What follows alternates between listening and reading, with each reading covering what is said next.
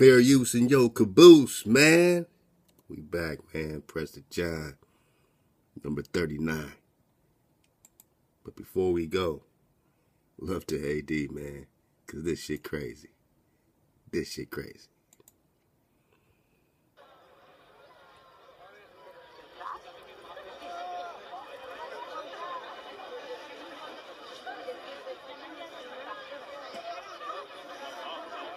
Pues la figura del paje consta de llevarle regalos a los niños desde los camiones donde los tenemos todos recogidos hasta sus casas, subiendo por las escaleras que tenemos de madera o bien por el interior si pesan mucho o no llegan las escaleras. Mira, todos aquí acostados, Llama la atención, pero es un personaje para nosotros queridísimo. De hecho, si te fijas, pues estamos hablando de 440 chavales entre 16 y 18 años que con una ilusión continua y año tras año quieren salir. Es decir, son todos los adolescentes que año tras año participan de una forma activa. Son todos los colectivos juveniles los que al final conforman pues todo este séquito de pajes que participan en la cabalgata.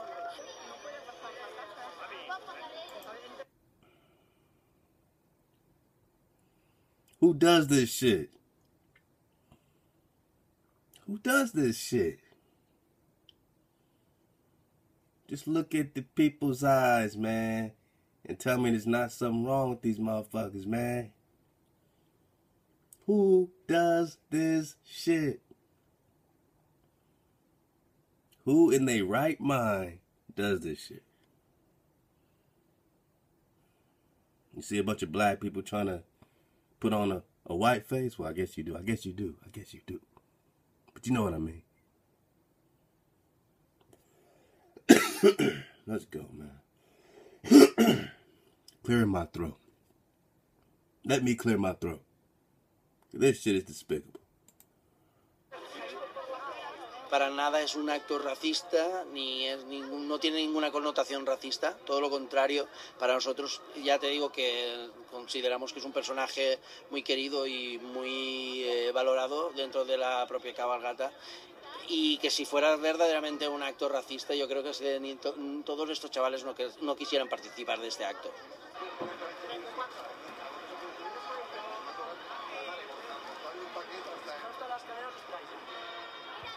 Look at the uniforms, right? So they're in this medieval situation, right? Look at these, look like an execution type of thing, man. You see the fezzes, obviously. You see the fezzes. So they're in Spain, right? Spain. Right now, 100,000 at a time in blackface, trying to look like the black man from where? Because when we dig on Prester John, man, you gonna have to dig. You gonna have to dig on down on Prester John. What is the blackface all about in Spain? Look at this Naga nigga shield in Spain. Look at the shield. Look at the face. Look how the lips are being depicted. Right? The red. You remember? Do you remember?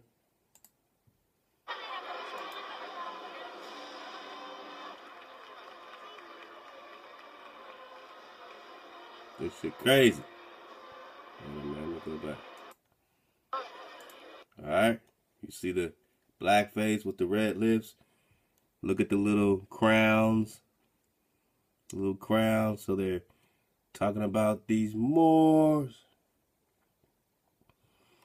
And not just the Moor, I mean any Naga that was rocking a crown.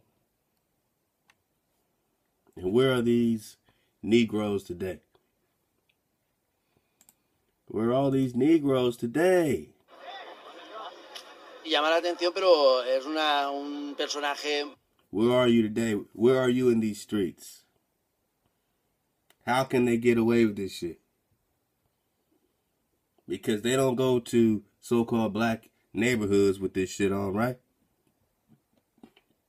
What would happen if they walked through Compton with this shit on? I'll wait.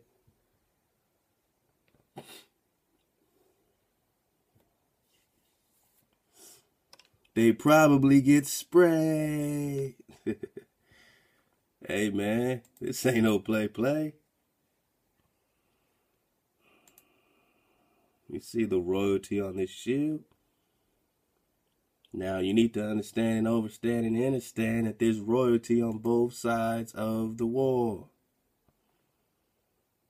This is the Andrews family, crest up right here. You got spelled different ways. Andrews, we already got some of that before. That you see the Naga on the crest. This is the Hebrew Tau. It's not a Christian cross. It's talking about wisdom is the conqueror of fortune. Wisdom.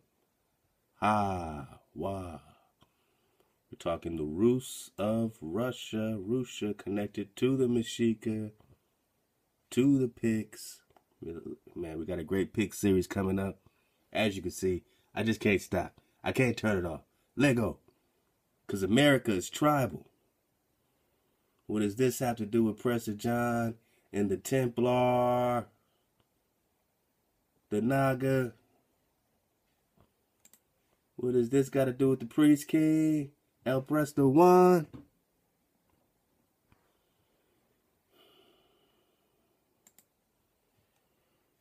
Everything. Another Andrew's crest with the same Hebrew Tau, which means the mark, the sign, the covenant. Let go. Oh, man. Go too slow.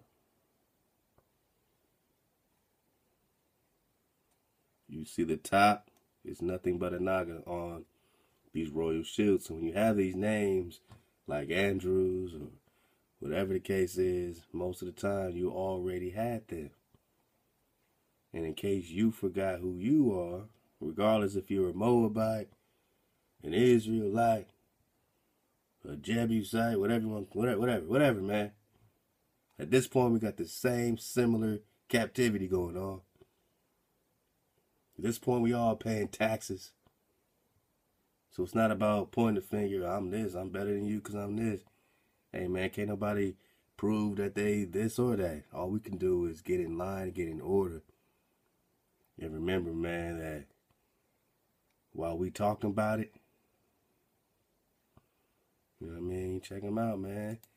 While we are talking about it, you see the fezzes? While we are talking about it, man, these people out here is being about this life, man.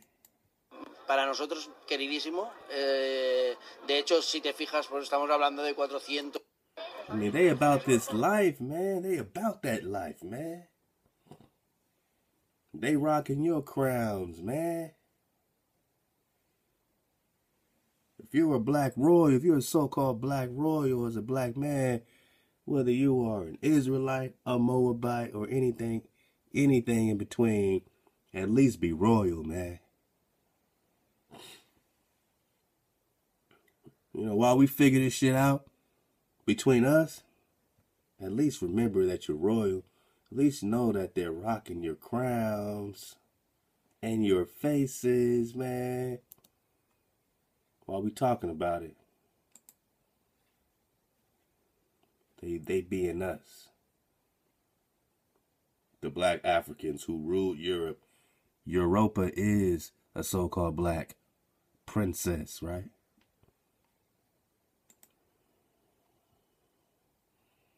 Huh? Remember who you are, my people.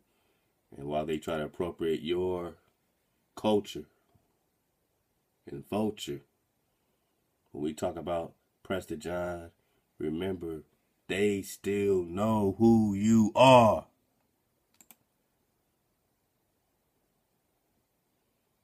You know what I'm saying? Hey, man, y'all want to talk about comic books while we talking about this great drop from AD? You want to talk about comic books, man? Hold up, man. We on a warpath, man. Can't do this no more, man. Hold up, man. Hola, man. cabalgata y que si fue Hola, man. Not that. A tribe of the Kenites. Love to everybody that's in the classroom on Prester John 38. All these great comments, man, are just tremendous. You know what I mean? I really appreciate, man, that y'all appreciate it. Because, again, man, America's tribal. And I want to give the appreciation to y'all for the crystallization. To let me know, man, that this is where the heart bone is. You know what I mean? This is where I got to put my heart. This is where we got to put our heart. We got to put our stamp down on this. Well, they stamping us, right? Well, they using our face and stamping our face on their face and doing blackface. Man, y'all got the drop because you get the drop. Love to Mr. Freeze, 1982. Khandrop shouts from Pontiac, Michigan. What it do, Pontiac, Michigan? It's his fam. You see the profile pic almost a year ago. Yeah, he got that woo. He got this beautiful pic here. That's his profile pic. We're just talking King David, the royals, that they're misappropriating. You forgot you. You forgot you. You forgot about the last noble image of the Negro. They ain't forget. Clearly, they ain't forgot. All right, man. We on a warpath, man. Let's go, man. Let's figure this out, man. You know, I mean a frequency war, man. It's a frequency war. People always like who is your profile pic. LOL, but great work. I always follow your videos, fam. Keep awakening us more. My copper brother. Love to Mr. Freeze, 1982. The Templar, Irvin Reed. He got so many great videos, so much research he's done on his channel, on this Prester drop. So go get the Prester drop. Chronology, all that great stuff going down. Dragon drop, platonic solids, all that at Irvin Reed. Because if they can't tell you when the age of the X-Lars ended, you may want to find Prester John. Find David, your king. Khan. Templar, love to the Templar. Yehuda, Israel says, praise the Most High. Only it's beautiful to see the Most High works come to pass. Israel is waking up in the real truth. Love to you, Yehuda, Israel. Lely Gross says, part 38, I'm 37 behind. Oh, I'm on it. My sister Belly Flop. You don't gotta get 1 through 37 to know what we're talking about today. You know what I mean? The whole point of doing these videos is so that somebody could watch it for the first time and they don't have to necessarily go back. You know what I'm saying? Because we're gonna touch on those things again. So do that or belly flopping, and if you enjoy the investigation. You know what I mean? Mr. Mike Premier says, let not that weirdo squeal deter us from the Prester John drop. Oh, man, as you see, man, the water keeps flowing, bro. The water keeps flowing, man. Hey, he should be more focused with his own teaching. Thanks for keeping this going. We need this. Thank you, Aki, Mr. Mike Premier. My sister Nicole HJ says, Shalom. Didn't watch yet. Got off work 5:30. Just made it home from work 6:28. But this popped up on my notifications. Really want to call it night, but really want to watch. What you gonna do? All praise the Most High. I'm exhausted though, man. Get your rest, sister. Get your rest. Yeah, man. Yehuda says, praise the Most High only. And David, his prince, is his prince. JC is Lucifer's son. New Testament is false. Yeah, man. Look, man. We know that the New Testament is using phantoms and duplicates of our Joshua, but that storyline that they're making up is utter bullshit, man. You know what I mean? They're making up a story intentionally to hijack you from your story. Their story is not original. It's not OG to what they're saying is happening with JC. You know what I'm saying? These are gospels. These are created versions. A lot of stuff was created in the 1800s and even later. You just don't know how recent this stuff is. You know what I mean? So, you know, get the drop. There's always going to be some truth in the lie. But yeah, man, we know that they're reflecting our Joshua, but that's not our Joshua. That they are, you know what I'm saying, actually putting into this, you know, doing this storyline about being you know, the sacrifice for you when you were clearly sacrificed. You don't even know who you are. You are the salvation. You, as a nation, is the salvation. You are Prester John. You are the collective Mashiach. When you're back in your consciousness with each other, you raise this whole thing up. You know what I'm saying? You bring this back. You bring back the Creator. So be you. Stop looking outside of you. Be you. Ahchwa, AD, the truth seeker. Love the AD. Because this next comic book drop, comic series, is for you. Love to Ray Jeweler, Feathers, Copper Feathers. I caught that BA drop on the Scepter. Okay, he's talking about that Yashir. Can't wait for the staff drop. Yeah, we're going to go back in that crystal sapphire staff. I think it's very important. I know it's coming soon to us. Let's go, man. Quitting 45 or 54. Harris said, thanks. Drop from the old man. Man, you ain't old, brother. We're going to find the fountain of youth. We're going to find the fountain of youth. Remember, to the black man, discover the fountain of youth. We're going to find the fountain of youth for my brother Quentin 54. You know what I mean? Couple more, man. Brandon Reed says, drop. I'm glad that you're bringing this to light, brother. Keep up the good work. Hey, hi, my brother Brandon. Orel. Israel says, damn, the drop was good. Hey, hi, Orel. Black Neil says, the sword is in the stone. We're going to connect the staff to the sword, to the stone. Connect the staff to the sword, to the stone. Let's go. Love to D-Boy Robinson. Says, one love always broke the water. Shalom.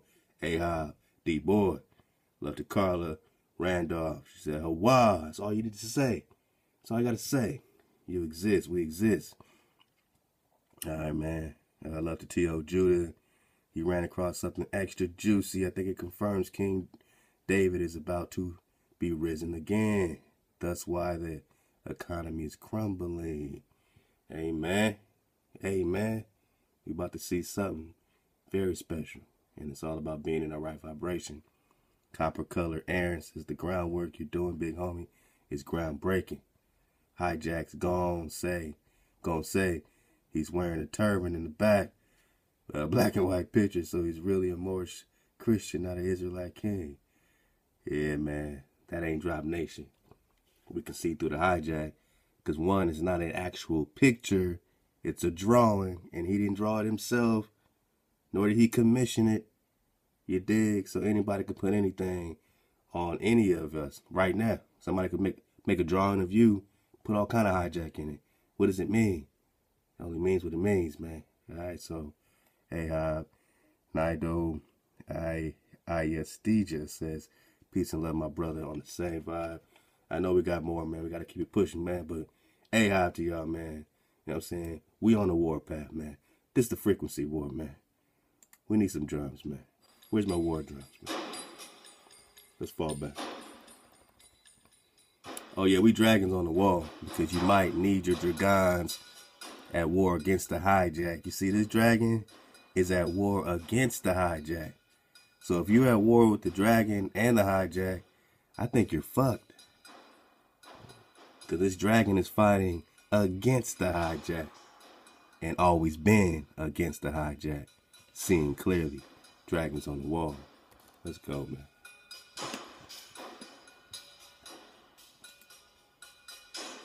Yeah.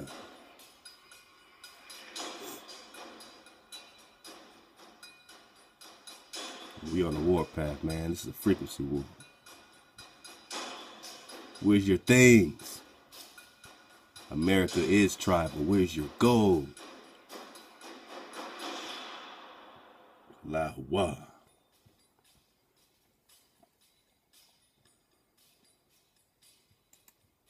What did Benjamin Franklin say? Pull up this link. Which leads me to one remark. This at the very bottom of observations concerning the increase of mankind. Benjamin Franklin. Printed and sold in Neyland, Queen Street, 1755. Yale University Library. Yale University Library. Yale University. Franklin wrote the essay in 1751. Let's get it. Let's get the dismount to this essay.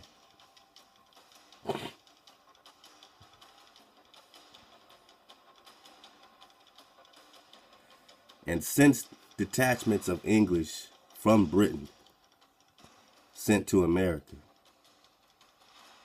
detachments of English from Britain sent to America will have their places at home so soon supplied and increased so largely here. Why should the Palatine Boers, B-O-O-R-S, all right, you put it together, be suffered to swarm into our settlements? Boar. Sound like a pig, right?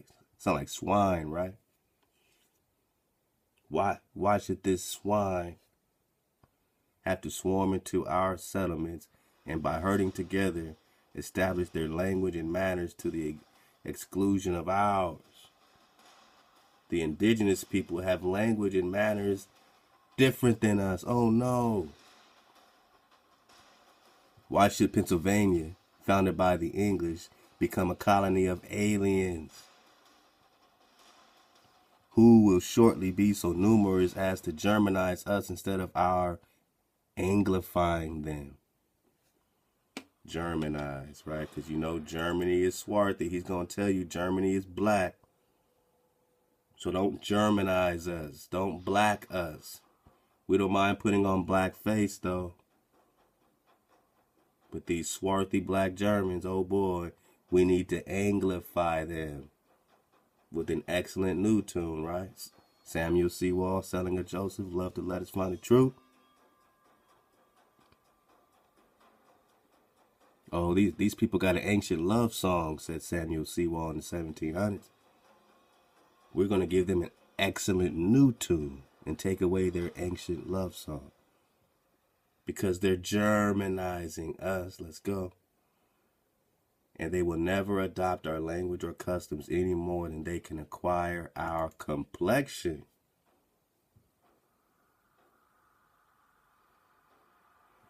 Didn't they just alter their complexion? Hundreds of them in the streets.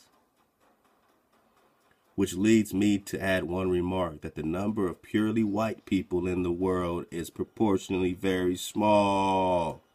Wait a minute.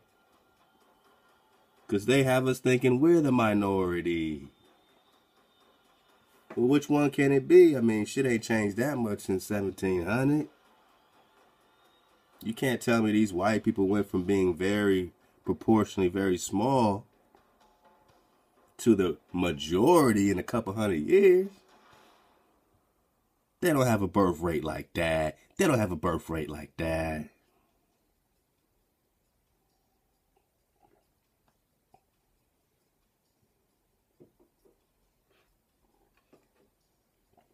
Man, I'm just talking about a 1751 essay by Benjamin Franklin.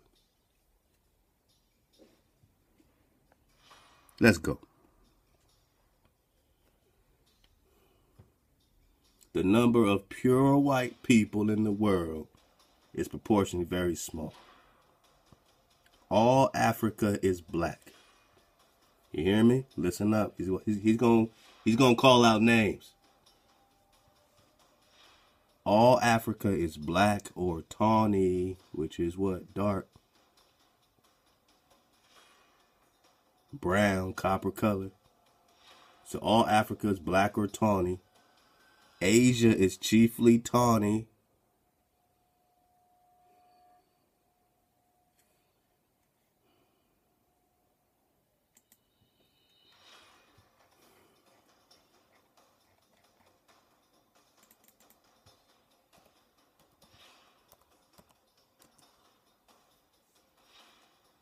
Oh, this is what tawny look like? Is this what tawny look? Is this what tawny look like?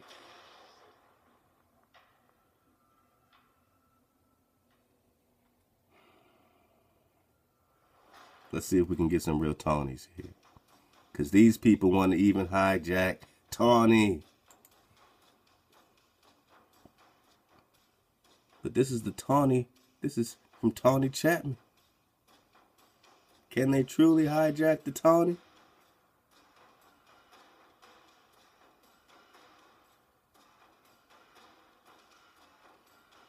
Is this Tawny?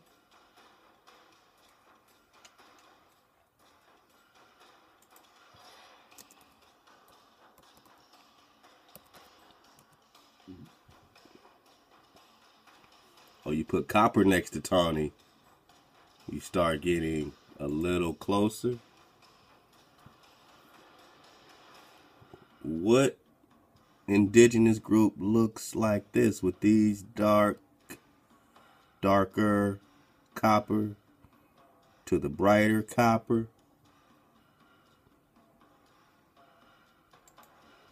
We're just talking tawny. This is a tawny copper crinkle. Then we start getting into the coppers, right? The copper colored tribes, right? The copper colored tribes, right? This, what they call dark brown, this is tawny. What they call black, I mean, they're saying is bliggity black, right? But then they say tawny. They say, it's not quite as black. Let's go, man. I mean, we in the mind of a hijack. Benjamin Franklin. All Africa is black or tawny. Asia chiefly tawny.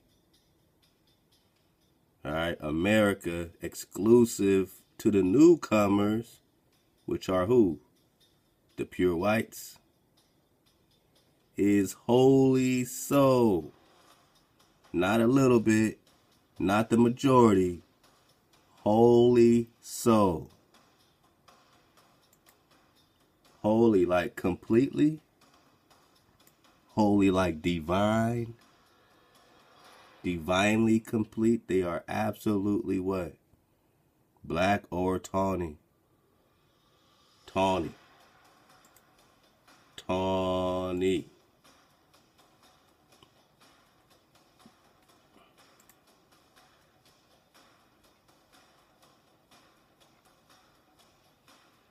We're just talking tawny.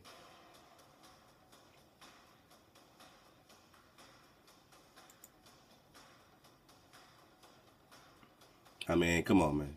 You know what I'm saying. You know what I mean. You know what I mean. So we have all of America is this tawny or black. Asia is tawny or black. What? And in Europe, the Spaniards, Spain. We just saw the Spain blackface, right? The Spaniards, the Italians, the French, the Russians, and the Swedes are generally of what we call a swarthy complexion. Hold up, man. Swarthy complexion. I mean, picture's worth 1,000 words. Oh, look what they put. Look what they did. Look what they did. Oh, got it. Got it. You keep going, you're going to see these darker people, right? They try to still put I mean, you know this ain't swarthy, right? Man, they try. They try. But you know swarthy when you see swarthy. Was Viking King Halfdan the Black? Something. All right, this is Wesley Snipes, obviously. All right. It may be black hair or swarthy complexion, even if he was somehow had Moorish blood. Is the OP suggesting Wesley Snipes would be a good choice to portray this Viking king? Uh-oh. Moorish blood, right?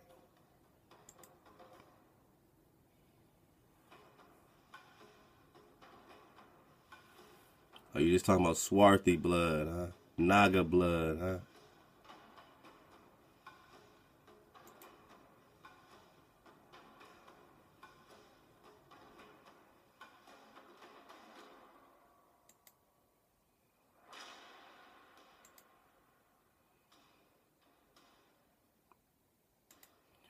Yeah, I mean, how many examples do we really need, I guess, right? So you can see what the picture of the world really looks like. So when we talk Prester John, we got orientation, and we know what the world is really looking like.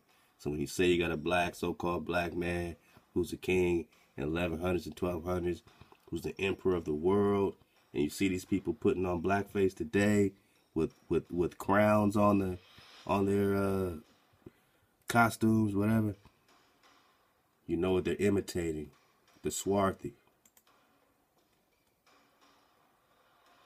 You know what they're imitating?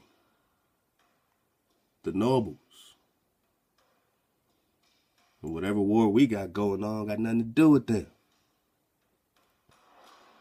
Or it doesn't. And in Europe, the Spaniards. So we got, for Benjamin Franklin. Follow me now. All of America is black or tawny or copper color, Asian, chiefly tawny.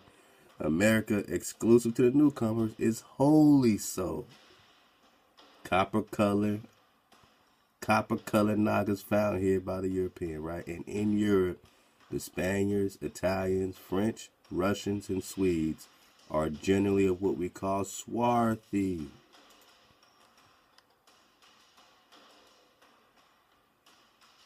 Can't make this shit up. Swarthy. Right, this is the Scottish. We're talking Scotia, Princess Scotia, the swarthy Princess Scotia, daughter of the Hebrew Pharaoh. So America, swarthy, Spain, damn near all Europe, Italy, France, Russia, the Rus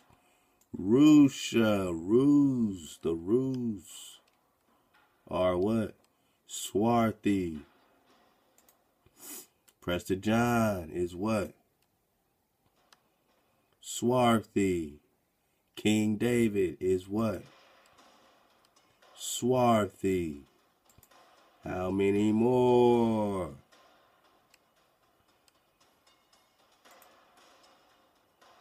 How many more royals must you see? How many more royals must you see? How many more royals? How many more royals? Before you ask the main question.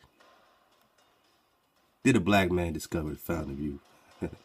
All right, man, let's get to this comic book drop, man, by AD, man. But remember, man, all right. All of Africa is black or tawny. Asia is tawny. Dark people, copper colored people. Swarthy, right? America, wholly so, not half. All of America is swarthy. Europe, Asia, Spain. And in Europe, Spain, Italy, France, and the Russians and the Swedes are what we call a swarthy complexion. And the Germans also.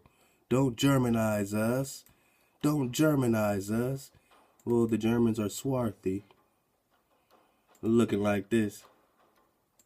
Looking like that. The Saxons only accepted with the English make the principal body of white people on the face of the earth. On the face of the earth. There's only a little bit of white people that y'all claiming two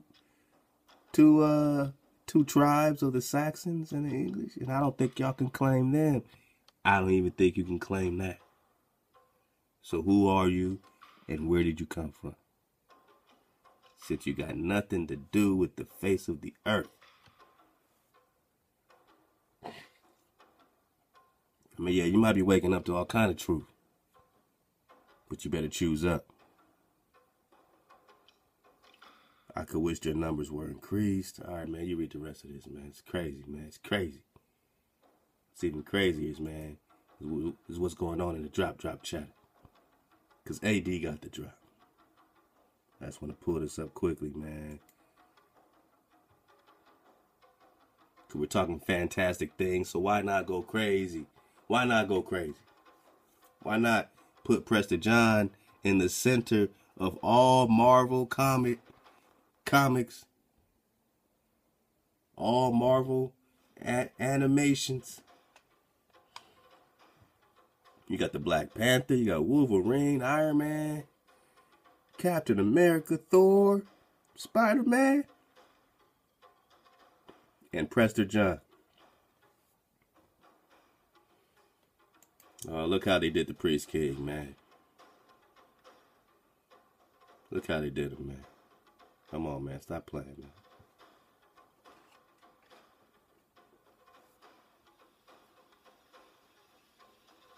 Now they want to play.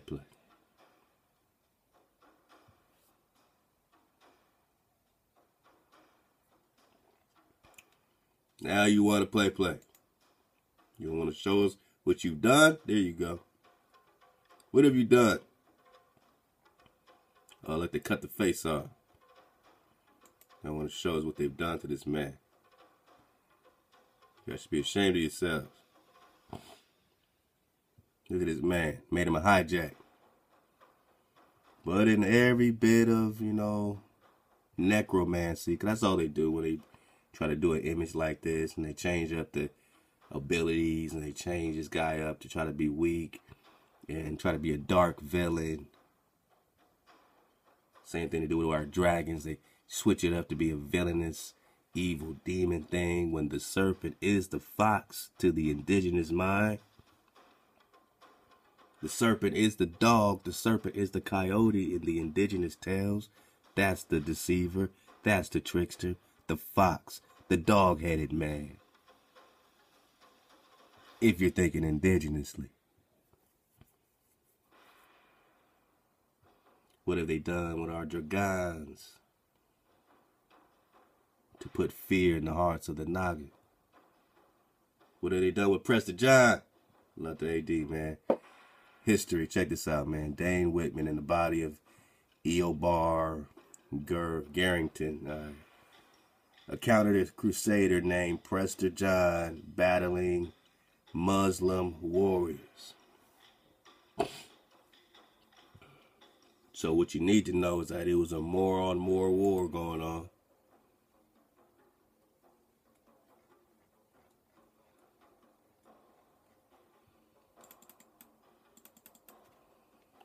Prester John. Let's just look, let's just not even be fancy. Let's just put Prester John in.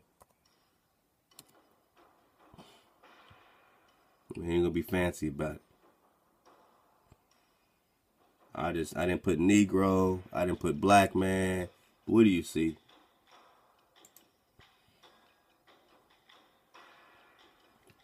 What do you see? Another Naga with a crown? And a fro? Oh, he must be this. He must be that. You don't know this man. Stop bearing false witness. You don't know this man. Just stop it, man. Stop being silly. Now you're being silly.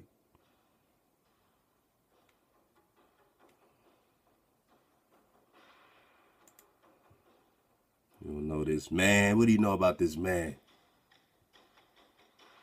Does this cross look alike this cross?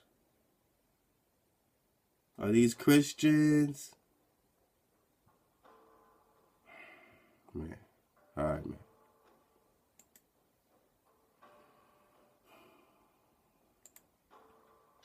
What do you know about your royal past? Because in this comic book thingy, this comic book situation on marvel.wiki.com, love the AD, this Prester John was battling other Moors. Moor means great, just like Mongol means great ones. The Black Knight helped John overcome his attackers. So, did the Black Knight help John, or was John the actual Black Knight?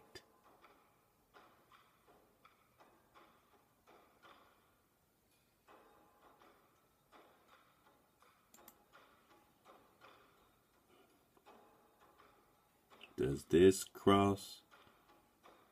Templar cross look anything like this? The Hebrew tau? When we talk knights, are we just talking Prester John? Do you see the knight, the sword on the horse? Same man, same Templar, love to the Templar, same mysterious Oriental, is a knight. Now, how do they apply this knighthood? Instead of him being a knight, there's a black knight. There's a black knight that helped John. The black knight helped John overcome his attackers and brought him to the crusade camp. Then they prevented an assassination on Richard the Lionheart. Now, this is a part of what they say actually happened. That Prester John, you know what I'm saying, may have, we don't know, may have helped fight against or help Richard Lionheart. But let's go. Because what was Richard Lionheart fighting? Where does his lineage go to when we talk about the Scotia, the Rus? What were they doing in Scotia?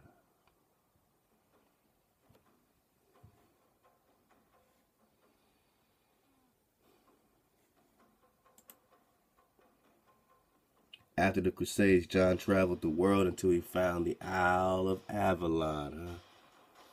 Now you're gonna have to apply this Avalon, this other world, right?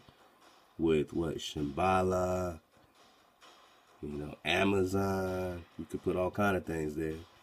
There he gained the evil eye.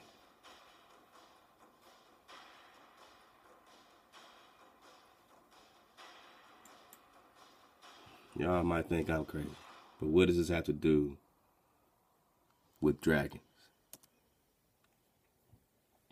What does the evil eye have to do with a dragon that he gained? Right? Because if you go to the 1828 Webster Dictionary, oh yeah, I mean, it could mean all kind of things. It can mean your classic winged serpent.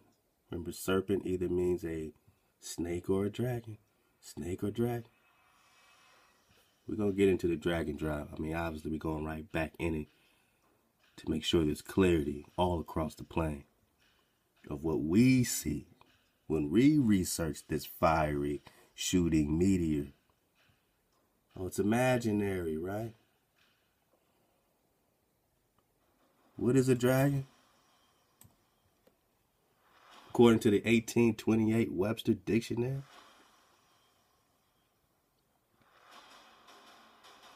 a fierce, violent person.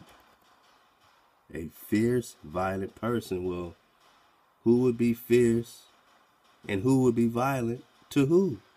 Because the hijack is writing this definition, so it must be a fierce or violent person, male or female, to the hijack. If you're fierce or violent, according to the 1828 American Webster Dictionary, if you're fierce or violent to oppression, if you're fierce or violent to an invasion, if you're fierce or violent to the hijack colonizer, that means you're a fierce or violent person. You're a male or female. This man or woman is a dragon. Body bag, Daniel. Body bag for the illusion. But if we just go back to etymology, we talk dragon, dracon. And we want to know about this evil eye.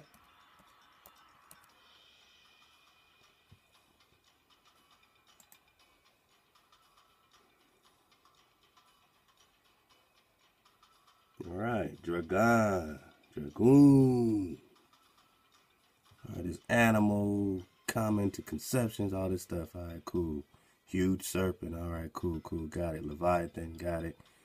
Giant sea fish. A sea fish. Got it. All right. To see clearly. We're talking about an evil eye, right? But does this so-called evil eye, does it just mean that you see clearly? Evil, right? To be visible. I have seen. Clear, light, okay. Information, all right. Perhaps the literal sense is the one with the deadly glance. Uh-oh, boss.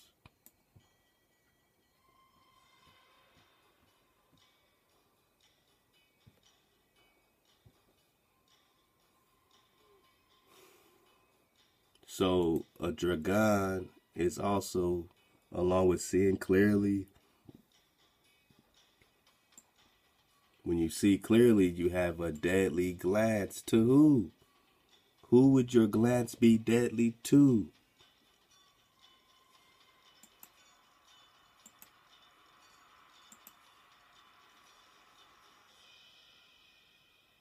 A fierce, violent person. This man or woman is a dragon. So whoever you're being fierce or violent to is who you have a deadly glance at. And here they'll just probably call it an evil eye. Khan. So you see clearly, right? You see clearly. You have a natural fierce ferocity against the invader in a hijack. And I suppose you might even have a deadly glance at the hijack. The one with the deadly glance, because you do see clearly. You know you're being invaded. You see clearly. So you might look at them quite deadly when you see them slaughtering you. Because remember, this dragon ain't fighting you, boss. It's fighting with you, boss. It's a natural resource of the earth. It's angelic frequency, boss. That's why they must slay the dragon. They always must slay the dragon. King Arthur must slay the dragon.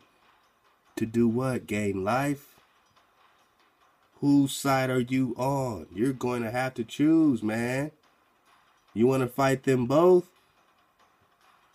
Psalms 18. Let's get it.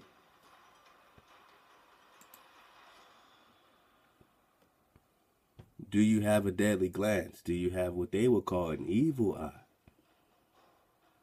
As a plague seemed to wipe out the citizens of Avalon, John prepared to sit upon the seat of survival, which would place him in suspended animation.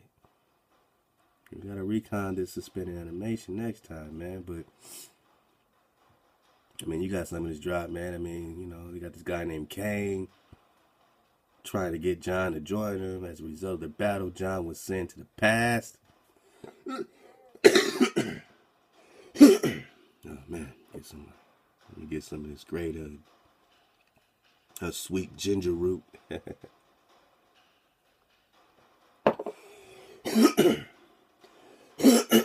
Alright. Got it. Let's go. So John was sent into the past. He attempted to manipulate events in the past, advising a Frankish king to battle Vikings. Now we can do this all day. But this guy gets sent to the past. He's in suspended animation, right? He's immortal. Perhaps he even has the fountain of youth. He gets put in suspended animation. He gets sent into the past, all right?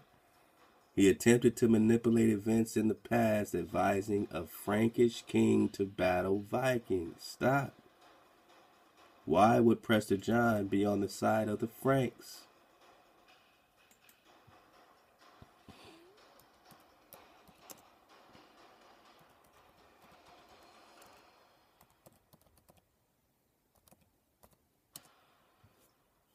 Love to Jesse Ben. Lost Tribes of Andros. We'll get back in there. We'll get back in it. Lost Tribes of Rus. We'll get back in it. We'll get back in it. Jesse Ben got the drop. Let's just get it, let's go right there, man.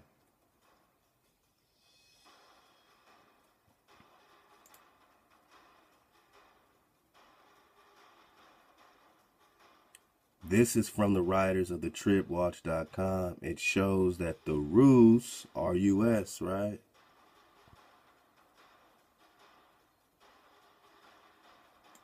Or R-E-W-S. Or R-U-S or R-O-S. It shows that the Rus were part and parcel with the Franks. Wait, what did Benjamin Franklin just say about the Rus? The Russians are swarthy. So the Russians are black. The Russians are black people. The Russians are black people. I gotta say it in a language you can break your spell. All of Russia's black, man. Black men, black women. All of Europe, Spain, Italy, France is black folk, man. Sweden, all that is black territory with black people, which is why they're putting on black face. As well as where? French, the French. The French are the Franks. Frankish. French, Frankish. And what's with these Franks? It shows from Tripwatch, it shows that the Rus was part and parcel, or they got down with, or they were tribed up with the Franks. The same Franks, the same French that are swarthy. So you had swarthy on both sides of the melanated frequency war, all the way going back to Atlantis and Mu and all that. Egypt, Hebrews, all melanated. Moabites, Israelites, all melanated. All swarthy, all black or tawny, all copper-colored Nagas. We're talking complexion. And the French are tribed up with the Rus, informing the Knights Templar. So these swarthy complexion black men, right? Black men and women are tribed up. They're fighting against the so-called, perhaps Edomites, perhaps whatever you want to call Rome. Even though they're hijacking that title, they're fighting against the Jacobites. They're fighting against, King James's folks. It's a melanated war going on. It's a frequency war. They formed the Knights Templar to protect the secrets of what? Solomon's Temple, the Ark of the Covenant. All those secrets are protected by the original Knights. The original Knights. The original Knights. We're just talking about Prester John. The original Knights. We're just talking about the mysterious Oriental leader. What? Wong Kong, Prester John. We're going to get back into Kenites. We're just having fun. We're just getting started, y'all. I just wanted to start like this. Let y'all know I'm serious about this. It's what I do. We're enjoying this together. We're just talking the Knights. We're just talking the Templar cross, not the Christian, Roman Catholic. Nigga, the Templar Tau, which is the Hebrew what? Tau. Come on, man.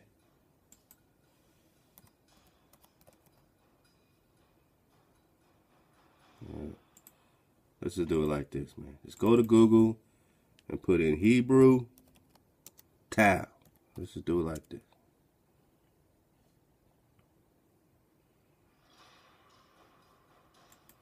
And we want the original, not the modern Yiddish. We want the original Tau.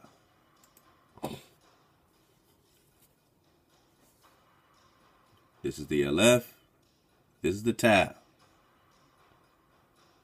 Look at this Tau. Look at this Tau. Look at this Tau. It's all about the Hebrew Tau. And this is the Rus and the Franks, or the French, or the Swarthies, forming the Knights Templar together.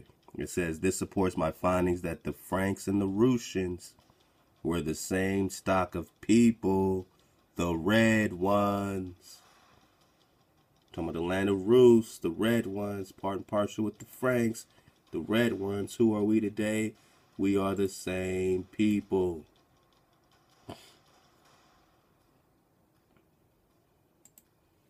Tau. Tau. Tau. Hebrew. This is not a Roman Catholic cross. This is a Tau. This is a Tau. Tau. Tau. Tau. Tau. Tau. Tau. Alright? Alright, man? You gotta dig deeper, man. Let's go. So, you know, love to AD. We just talked to Prester John. It's part 39. Alright, part 39. Let's go. So this is why Prester John, he attempted to manipulate events in the past, advising a Frankish king, Frankish swarthy king. Right, the Franks and the Rus are part and parcel. The Franks and the Rus were part and parcel with the Franks. They tried to with the Franks, the Russians, to form the Knights Templar. Let's go. Let's go. We're just talking. Prester John, the legend and his sources. Love to tie battle. We're going to get some more tie drop if we have time to as well, man. Come on, man. We're having a good time. We just getting warmed up. You know, we have an excellent wave, an excellent flow. And welcome, man. If you're here for the first time, welcome. Let's go. We do it for you. Right, so he's talking about this Black Knight helped him, and he went back in the past, teamed up with the Franks, advising a Frankish king to battle the Viking. He was stopped by Thunderstrike, who is Thor, so now you got Thor popping up, and all this stuff, and then something happens with his eye, man, and all this, you know what I mean? You get it, man, you get it, man. Love to AT, man, let's go. Because we was talking about something, man.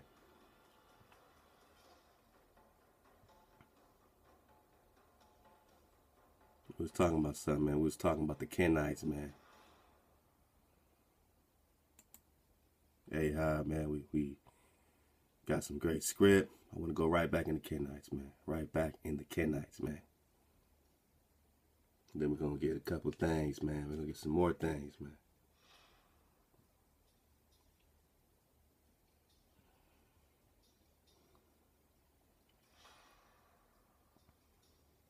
I want you to remember something.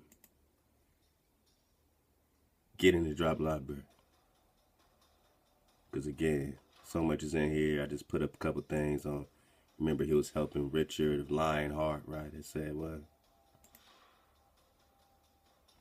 He came to the aid of Richard the Lionhearted, right? To prevent an assassination attempt on Richard the Lionhearted.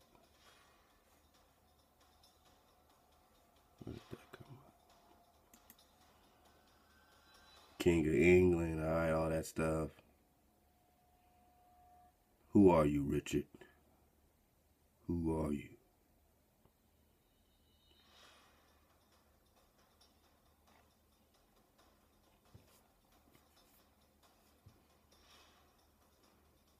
So we know he is visiting lands from Scotland to France, right? He comes from a long line of kings, from Scotland to France, right? These are the Scottish, right? The Roos, right? The Roos, the Franks, part and parcel. Let's go. So there was an alliance going on already when it came to the Templar, when it came to protecting the secrets of the temple.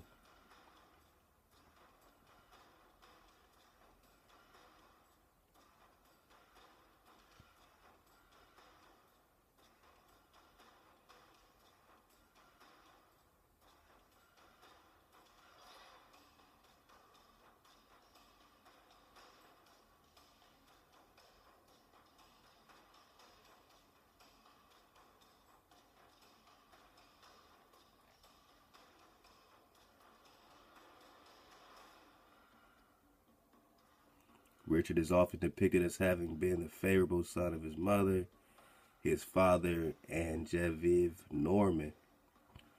The Normans were also allies with Prester John at that time, and the great-grandson of William the Conqueror, right?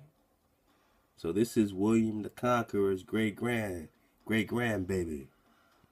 When you watch Braveheart and you see Mel Gibson, we do this for Scotland. He's William the Conqueror now. He's playing a brother. When you dig on William the Conqueror, then you're getting into the real war that's going on. And you connect this war with the same Mongol situation that we're going to get back into the Kenites, the Khanites, the Khanate. We're going to talk about Cain some more, man. Let's go, man. We're going to talk about Moshe, Cush, Ethiopia. All this connects, man, when you are researching Prester John. This is the only figure you can start digging on and connect all this stuff from Scottish history, Britain, Europe, all that stuff, man, to indigenous Mexica history. You know what I'm saying? Connect that with fucking, like, comic book shits. You know what I'm saying? Everything starts connecting with these knights, man. Alright? All these knights that's popping off, man. So, all of it's connected when you start digging on who this priest king is rocking this towel, right? Rocking this towel. Alright, we're clear. Oh, look at the towel. Yeah, man. We clear, right? Okay. Sometimes you gotta get clear, man. So yeah, you know, this William the Conqueror, Battle of Hastings, we gotta get back into this whole period. This is the Picts, this is all this stuff going down in Scotland. Alright.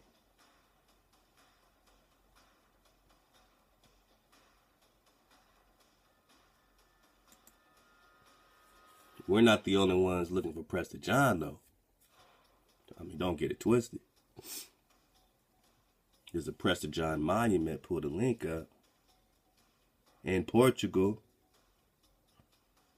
One of Prester John and the other of a Portuguese navigator.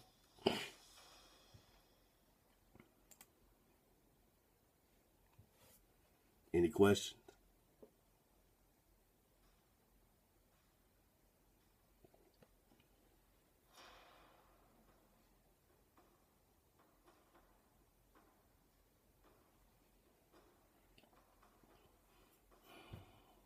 Everybody's looking for this brother. Everybody's looking for the knight. Everybody is looking for the Ethiopian. I mean, honestly, everybody's looking for Prester John. Did a black man discover the Fountain of Youth? Why they looking for his territory? What are they trying to find? Because everybody's searching. 1145 to 1645. Add it up. Now, either they saying this like the Templars saying, either they trying to tell us that 1145 is 1645, or they was looking for this man for 500 years, because maybe he had the Fountain of Youth.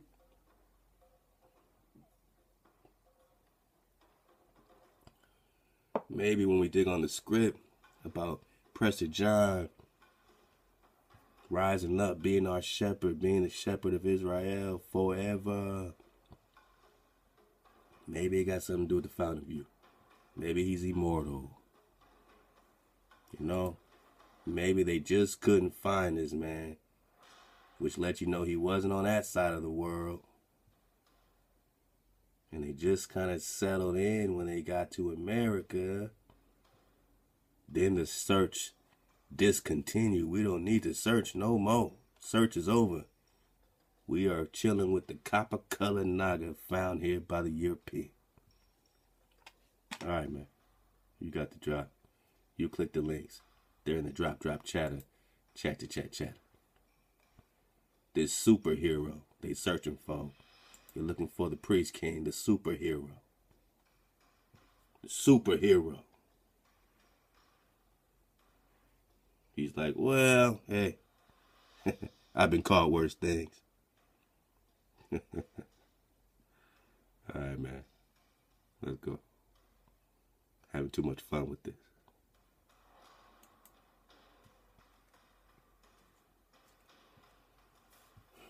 Let's talk Kenites. Let's get back. All right, let's get back at it, man. Hold up, man.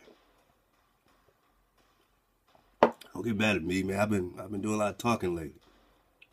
We've been having a lot of conversations, you and me. Tell me to rest my voice. I got too much talking to do, man. It's been too long.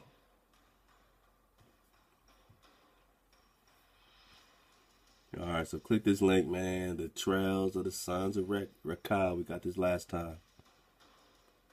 Jonadab's ancestry appears to go back 600 years. It is a story of the Midianites or the Kenites, non-Israelites who were adopted into Israel. So they were adopted into Israel. Keep this in mind. Also keep in mind what we got in Genesis 4. Most High, right? Cursed Cain, said, man, you're going to have to go. Cain said, come on, man, they're gonna slay me, man. Genesis 4:15 says, and Ahchwa said to him, therefore, whoever slays Cain, vengeance shall be taken on him sevenfold. So the Most High still showed love to Cain personally, and perhaps he also showed love to a particular seed of Cain as well. So he put a mark on Cain, lest any finding him should kill him. So this mark is protecting Cain himself or some of his remnant from being slayed. You know, interesting. You know, just interesting stuff, man. Let's go to these Kenites, man.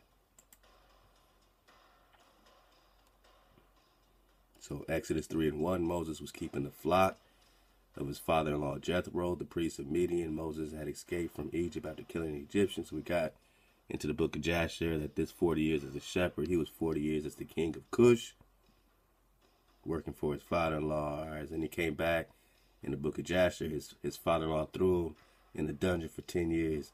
Then when he saw he was still alive, Moses went and got the crystal staff, right, the sapphire staff, and led the people out of Egypt.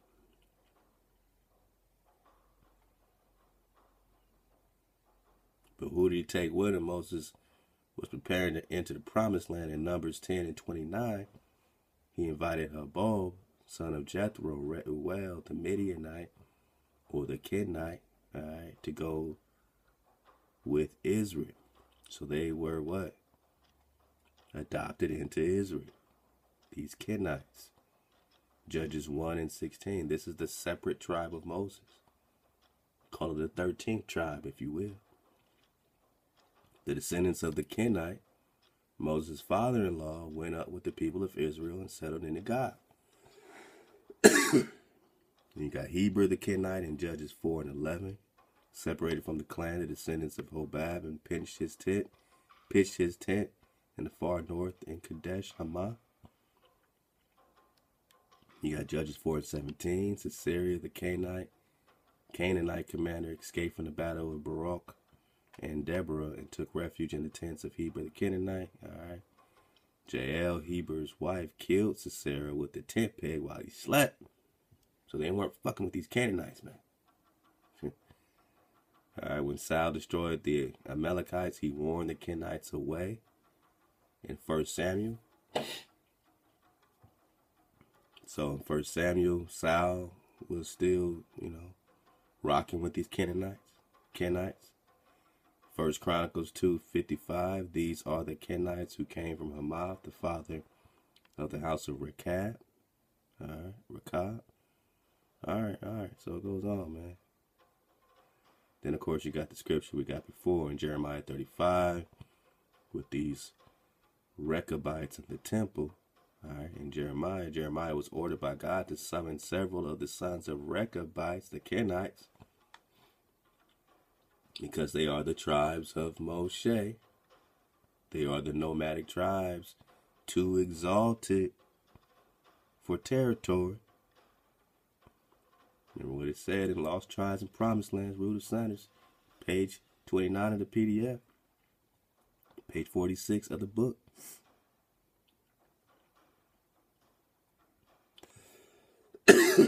This is from Eldad the Danite. This is Eldad's account. All right, but he's talking Prester John, but he's call him Moshe. Here, rather, in Eldad's description of him, this is also the tribe of Moses, our just master, which is called the tribe of Giannis because it fled from idol worship and clung to the fear or the obedience of Ahchwa, the Creator. These are Levites of the tribes of Moses in the priesthood, and though not all of them are necessarily prophets or priests, a whole nation of them implies an exalted religiosity or divine nature. Indeed, they were too exalted for the possession of territory in biblical times. They're not one of the 12 tribes among whom Joshua divided up the land of Canaan. They are therefore not one of the 10 lost tribes. They are their own tribe, And I believe, according to our investigation, that that's leading us right into the Kenites, right into the Rechabites. Or at least, that these Kenites or Rechabites are leading us to where the tribes of Moses were. You know what I mean? So we can track the tribes of Moses by tracking the Kenites and the Rechabites through scripture. Stuff that was, taken out and misplaced. Because when you're digging on Moses, you're definitely digging on Prester John, because you're digging on a priest king. Like I said, you don't know what Wong Kong we might be talking about in any document. We're just pulling stuff up, seeing what matches, seeing what connects. So everyone's calling themselves the priest king, but there's only a few that we recognize. Such as Moshe, such as David, such as Ahchwa, Joshua. You dig? There's only a few that can truly call themselves priest king. Khans, Wong Khan. And you got a lot of fakery like Genghis Khan, right?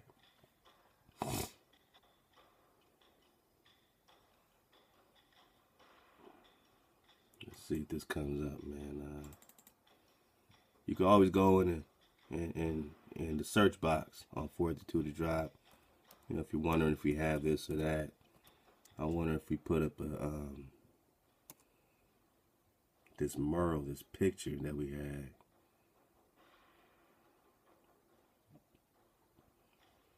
Oh, there we go. See, you don't know what you're going to find when you put it in the search box at 432 to drop. Let's go, man. So you got some art drop of Genghis Khan depicted as a black man. So anyone trying to tell you that the Tartars were white people and Genghis Khan was this redhead, you're following deception. And wisdom ain't rocking with you if you don't see this melanated war for what it is. If you can't see that this is a melanated war on war, more on more. And Genghis Khan looks like this. This is the shrine of Genghis Khan. Do you see this black man? Is he fat? No, he's a skinny, slim brother. In the original picture, these were all black people too. This is supposed to be a Rus, Michael something. But they iconoclast this. Look up iconoclasm. They start making these people white, but they still kept Genghis his original flow. You know what I mean? Down here it says Prince Michael of Cherniv, a Rus, a Russian. Well, you know he can't be a Rus or Russian when Benjamin Franklin is telling you in 1751 that all of Russia or Russians are swarthy. You know what swarthy look like, man. Stop playing, man. Stop the play.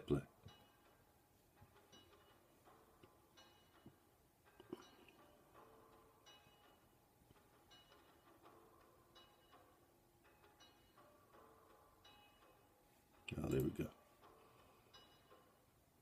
So it says Batu Khan stabbed him to death for his refusal to do obeisance or to worship the Genghis Khan shrine in the pagan ritual. Note that Genghis Khan is depicted as a black man by the painting of a Russian painter V.S. Smirnov in 1883.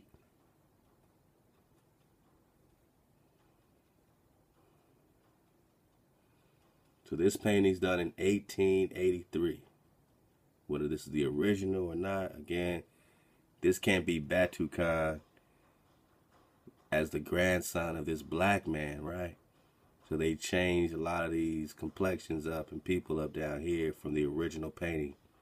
They didn't want to see the full picture, but you can at least get a clue by looking at this black man, Genghis Khan. In 1883, Genghis Khan is depicted as a black man, 1883. So you're going to have to choose up and choose your reality. No one's talking about this because this unravels the whole pie. Is this the son or the grandson or the nephew of this other black man?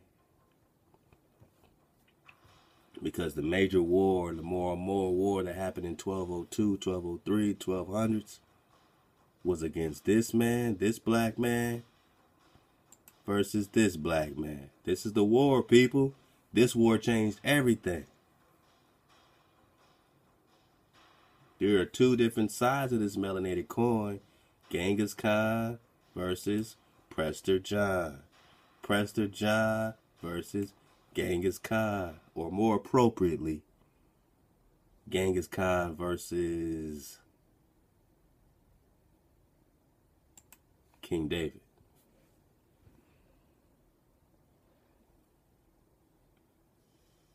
Because Genghis Khan then started calling himself King David. And we're going to get a lot more of that out of Prester John, the Legend and Sources by Keegan Brewer. Love the top battle.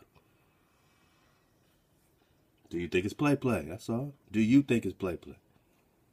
That this David or this David went to war against this black ass Genghis Khan from Moal or Moab, however you want to read it. We got a lot of digging to do. We got nothing but water. I don't even got time to do nothing else but swim in this water with you. Because what's more important than seeing reality of the melanated war? Oh, they want their superheroes, right?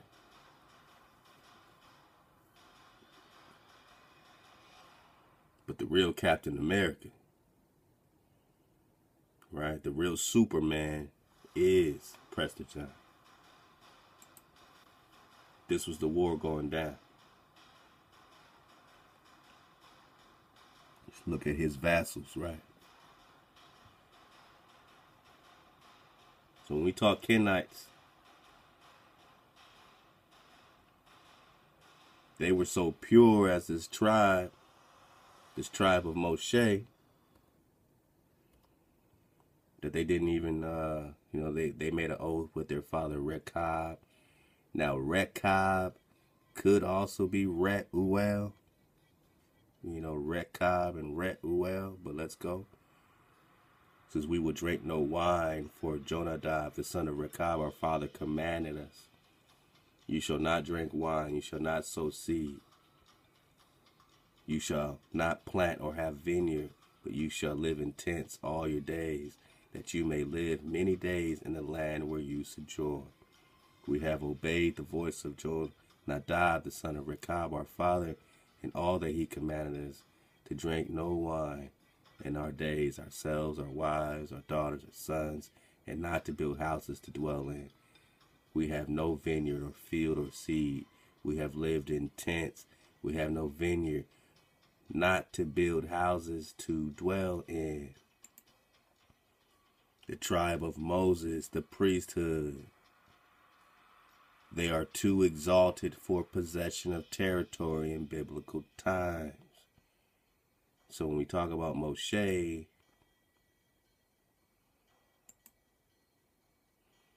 Moses married a Kenite wife.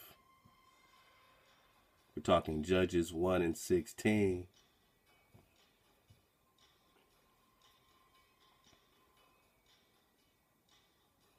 Then we're talking about this connection right here with this Moshe, these tribes of Moses that are too exalted for possession of territory.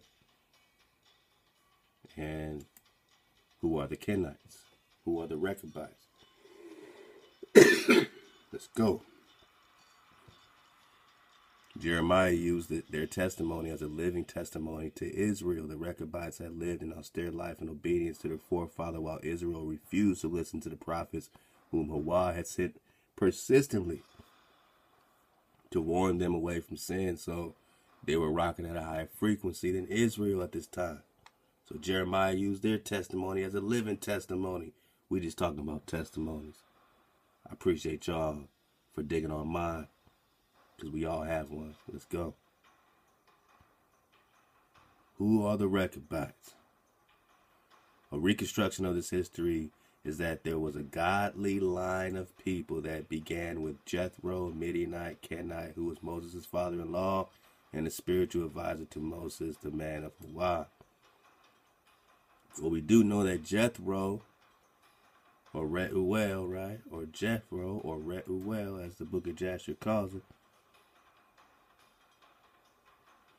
After he put Moses in a dungeon for 10 years, it's the book of Jasher, chapter 77, and Reuel commanded Moses to be brought out of the dungeon, so they shaved him and changed his prison garments and ate bread.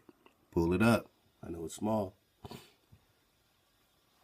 And afterward, Moses went into the garden of Reuel. So he went into the garden of Jethro, Reuel, the Kenite or Rechabite. Let's go. Which was behind the house, and he there prayed to Ahchwa, who had done mighty wonders for him. So Moses prayed because he got released from jail after 10 years for doing nothing. And it was that while he prayed, he looked opposite to him, and behold, a sapphire stick was placed in the ground, which was planted in the midst of the garden. So it's not just a staff, right? It's a crystal staff, a sapphire. And he approached the stick and looked, and behold, the name of Ahchwa was engraved thereon, written and developed upon the stick. Remember Ezekiel 37, take 2 sticks, put them together. This will be one nation in your hand. And then David will be the shepherd over them all. And he read it and stretched forth his hand, and he plucked it like the forest tree from the thicket, and the stick was in his hand. And this is the stick with which all the works of Ahchwa were performed, after he had created heaven and earth, and all the host of them, seas, rivers, and all their fish. So this same crystal, sapphire, or emerald staff, we hear emerald staff for Prester John, we're hearing sapphire stick. You're thinking about King Arthur, right? Camelot pulling the sword out the stone, right? How close is this to reality? This is in the book of Jasher. Nobody's reading this to you. Chapter 77. But we know that this entire Arthurian situation of Prester John, this King Arthur situation, it's all popping off from the legend of Prester John. What did he even say in the intro? That these Prester John studies, right? We're talking authorian, author, King Arthur.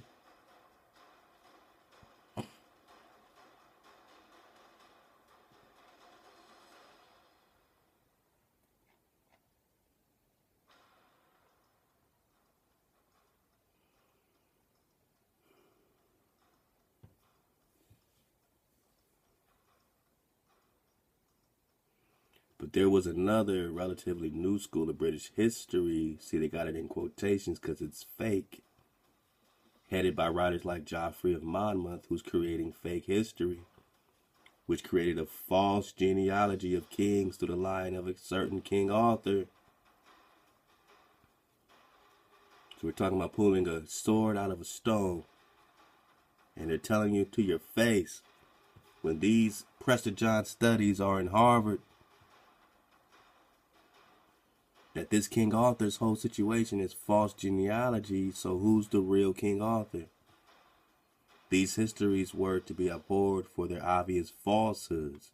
According to William, it was historians' duty, William, to prevent the spread of such fallacious nonsense being propagated by the likes of Geoffrey, a man who had uncontrolled passion for lying.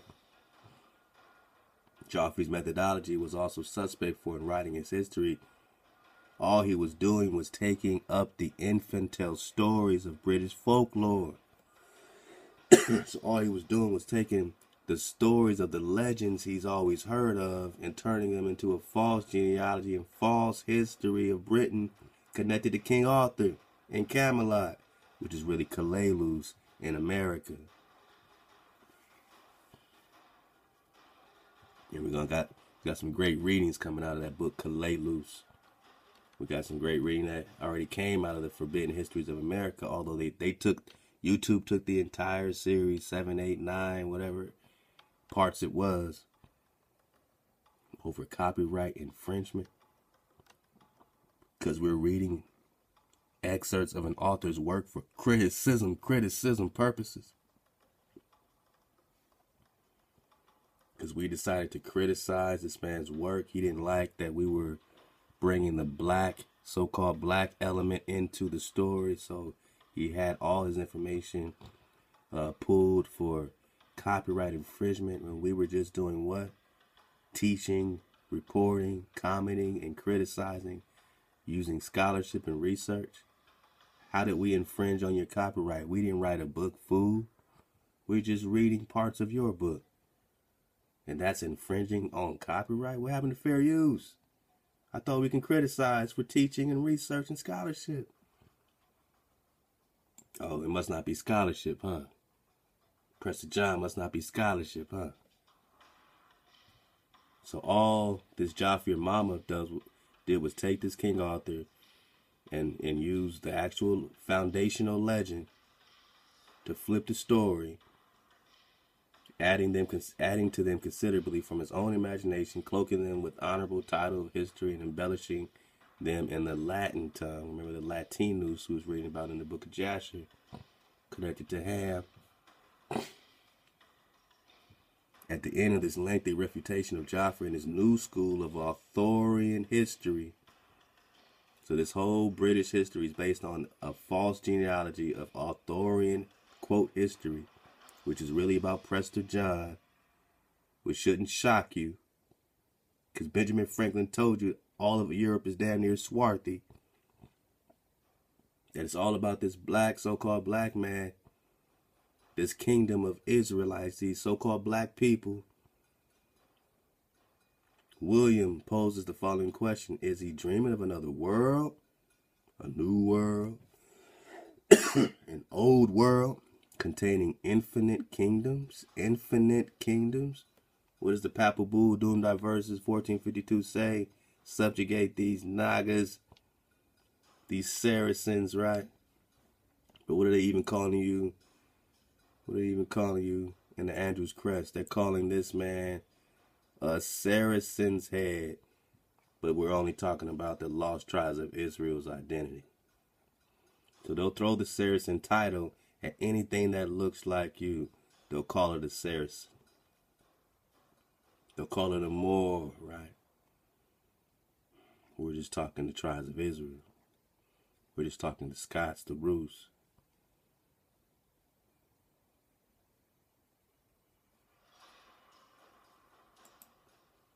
We're just talking Genghis Khan. Let's go.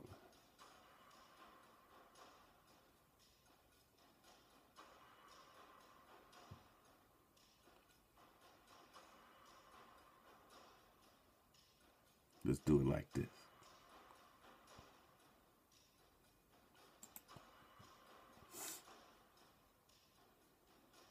Is he dreaming of another world, boss, containing infinite kingdoms, in which those things which he recounted earlier actually happened? This is a question that must also be asked of the Prester John legend, the figure of Prester John, a so-called Christian priest, right? Dodged the hijack, and King Khan David, who ruled over a marvelous Oriental empire, held a firm grip on the Middle Ages, just like the legend of King Arthur. So King Arthur, Arthurian, so-called history, their entire fake chronology is all connected to Prester John. The Black Knight, right? The Black Knight. The Black Oriental. So we talk about these Kenites that are rocking with the priest king.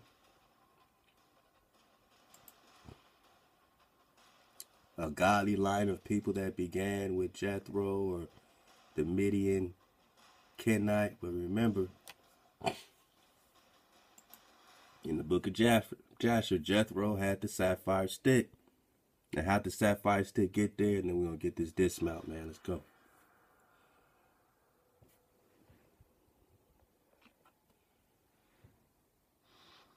And it was while Moses prayed, he looked opposite to him, and behold, a sapphire stick was placed in the ground, which was planted in the midst of the garden. Jethro's garden, Reuel's garden, right? And he approached the stick, and he looked, and behold, the name of the Lord God of hosts was engraved thereon, written and developed upon the stick.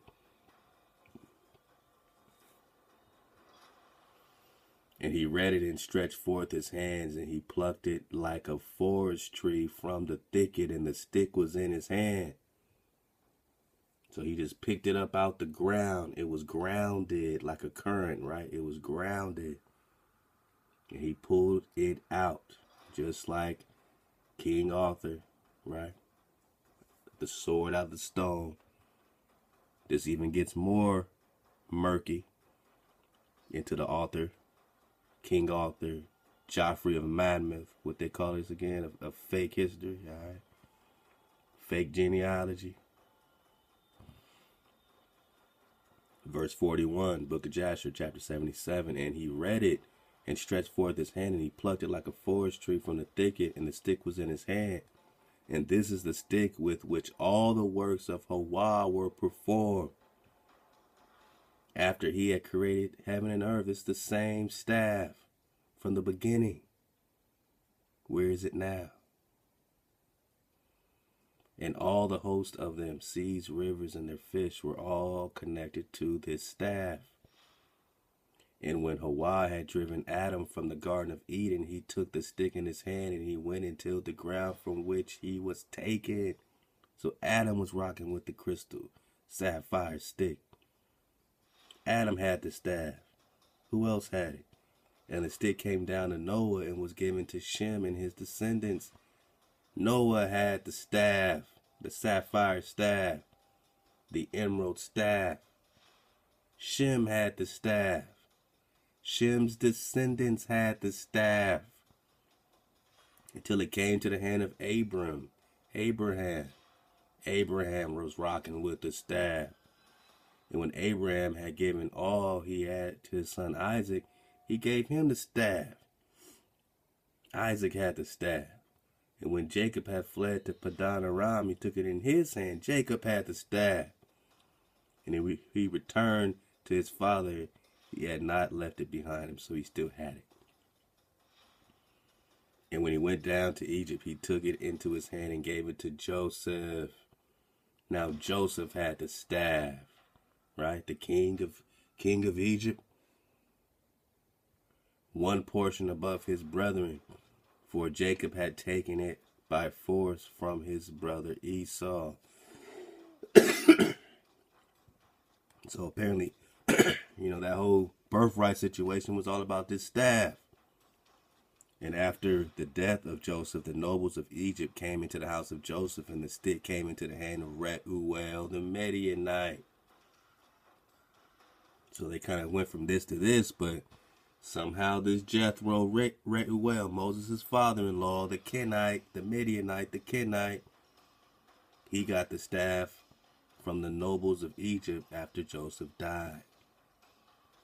Now that's a long story, but there's a connection that we got to put together. Because remember, Reuel put Moses in the dungeon for 10 years after Moses told him the story about getting an honorable discharge from the Cushites after being the king of Cush for 40 years.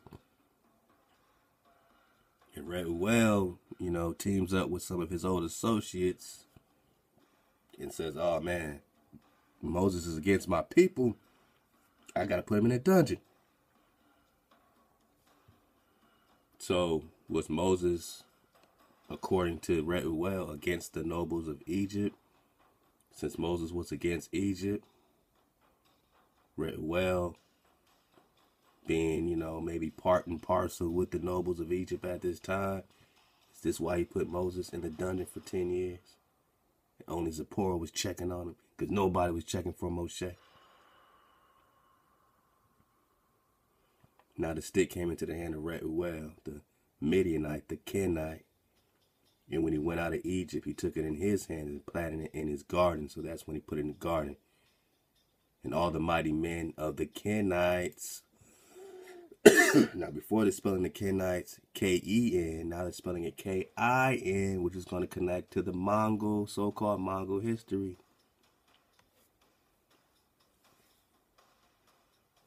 Possibly. We're investigating. Possibly. Let's go. This is our investigation. This is Prester John, number 39. We're on a warpath, baby.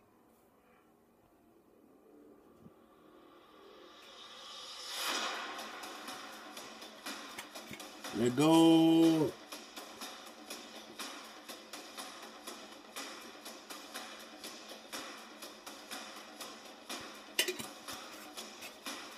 Alkaline. Let's make our dismount, man. Let's make our dismount, man. So all the mighty men of the Kenites tried to pluck it, and when they endeavored to get Zipporah, his daughter. So he said, I ain't giving Zipporah to no one unless they can pull this staff out the ground. Unless they can pull this sword out the ground, right? King Arthur style. And all the mighty men of the Kenites tried to pluck it when they endeavored to get Zipporah, his daughter, but they were unsuccessful. No one can pull the sword out the stone except Arthur. No one can pull this crystal staff out of the garden, out of the ground. They can't pluck it out unless they have a birthright to it. So that stick remained planted in the garden of Reuel until he came, Moses, who had the right to it and took it. So he had the right to it. Prester John has the right to the crystal staff. The magical crystal staff, right? The Magi, right? Verse 51, and when Reuel saw the stick in the hand of Moses, he wondered at it, and he gave him his daughter Zipporah for a wife. He said, body bag, man. Obviously, you the man. You the man. You the man. You get the staff. So again, we're just talking Kenites, right? You can pull up some basic overstanding on some Kush, some Kushites, some Kushite people, the kingdom of Kush. When you connect this, situation with Moshe, how Moshe was reigning as the king of Kush, and all the children of Cush loved Moses all the days he reigned over him. And in the 40th year of the reign of Moses over Cush, Moses was sitting on the throne. All right, so 40 years, this before he got put in the dungeon. So when you talk Cush, you're going to have to, at least for investigative purposes, bring in this Hebrew element of Cush when Moses is the king of Cush for 40 years. So everything about Cush can't be all bad if Moses and the Most High is rocking behind Cush for 40 years. At least. Everything can't be evil about Cain if the Most High is still saying, look, man, anybody that touch you, I'm going to have to deal with. And I'm going to deal with 7 times over. Vengeance shall be taken on him 7-fold. I mean, what is it? Either it's this or it's that. So Moses still has a remnant of Cain. I'm not talking about Cain and Ham's son that was cursed. I'm saying Cain. All right? There's a lot we don't know about this Cain before we jump to conclusions. You don't want to bear false witness on this Cain. Most High is still protecting Cain or Ken or the Kenites. Let's go.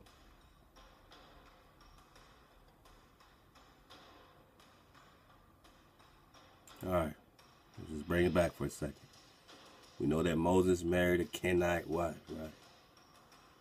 We're talking Zipporah. All right, let's go. We remember the Rechabites.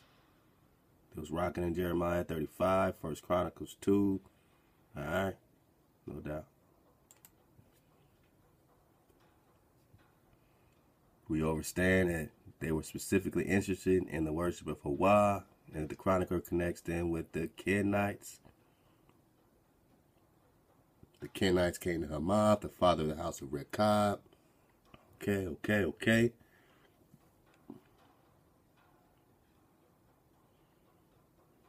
Got some great drop on Benjamin to do it. All right. Let me just stay the course.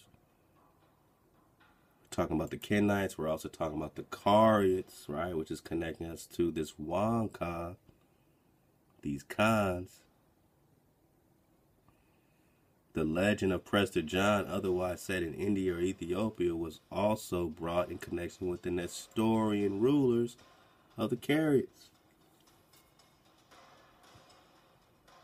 There's one thing you need to know about these Nestorians, man.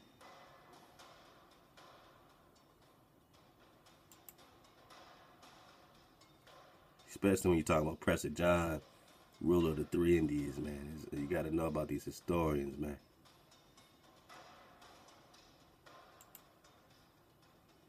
You got to know about these Kariots. Even today, they only keep the so-called Old Testament or the Tanakh as divine authority, man. Come on.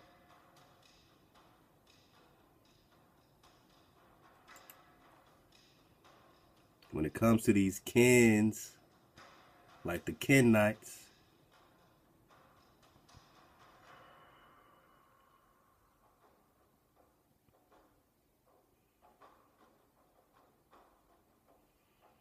Rubric Keys of Franciscan 1253 is telling you what?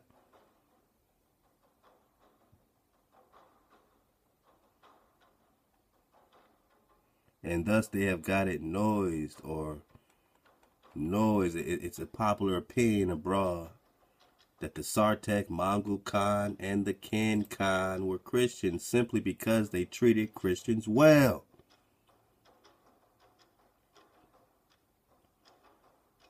So when we keep calling these people Christians, just because they treated Christians well, so to speak, they weren't as harsh as the Sultan and the Muslims on them, They were looking for these Nestorians, maybe because they were Hebrews and they weren't just slaughtering Christians left and right like the Muslims were at that time. So that's called treating them well and showed them more honor than other people. So because these Mongols, because these Nestorian people called Naaman treated Christians well and showed them more honor, they were also called Christians. This was a misbelief, right? Yet, in fact, they were not Christians at all.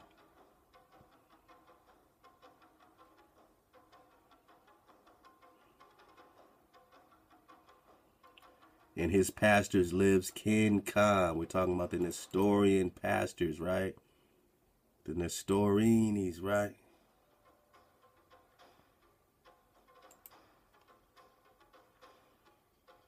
Godly line of people that begin with Jethro, Moses' father-in-law.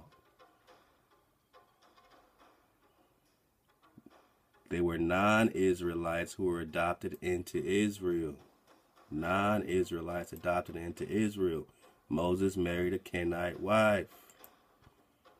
They were Nestorians, but they were not Christians at all, man.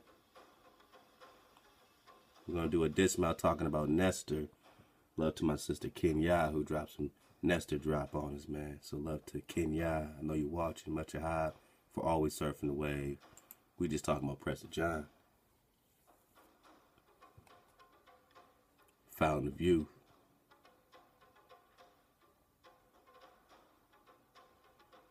Oh, we just talking the Kenites, the Sapphire Staff. Let's go. Non-Israelites, right?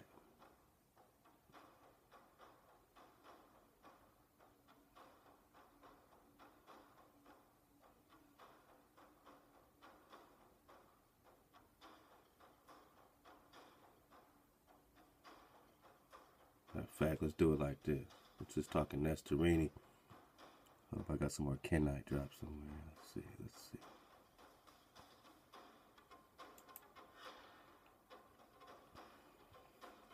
So when you talk Kara Katai, pull up this link, historytoday.com. There's a certain basis of contemporary fact behind the odd story. 1141, same time period, 12th century, right? Medieval, right? Dark Ages, right? The Sultan Sinjar is one of the decisive battles in the history of Central Asia or America. Let's go. Was defeated at Katwan near Samarkand by the Mongol people, the Kara Katai, right? These are Prester John's people, right? Who had recently migrated to Central Asia from their previous home in northern China or Kana. The Kara or Black Katai, because Kara means black, right? Black man. Let's go. Were a branch of the Khitans who had ruled over the northern China from 936 to 1122 when they had been dispossessed by another Mongol group called the Khins.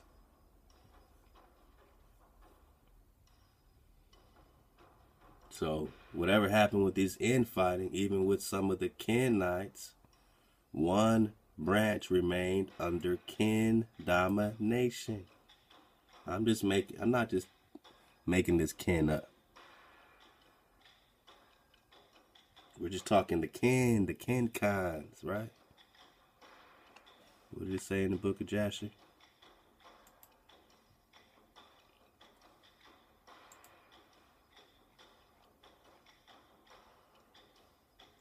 And all these mighty men of the Kenites, and they spell it K-I-N. So is there a connection between the Mongol Ken? I mean, we're just doing an investigation that's leading us to bringing the scriptures to life, to really proving the scriptures. You know what I'm saying? And you can prove them when you unlock the history of the Dark Ages and so-called Mongol history, because Mongol just means great ones. And they're talking about Israel. Talking about both sides of the war, the more and more. And that Mongol, Russian, Russia history, because you can't talk Mongols without talking Russia or Russia, and this is what Russia really looks like. This is what America looks like. These people are ruling and connected on land territories that's connected And they're flying around on what? Dragons. But let's go. They just see clearly. I mean, these are superheroes. Let's go. So when the book of Jasher is talking about Kenites, K-I-N,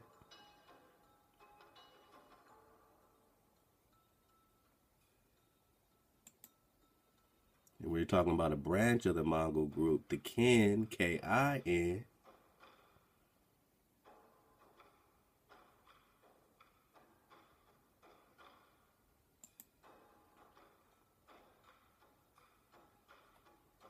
we're talking about the Midianite or the Kenite, or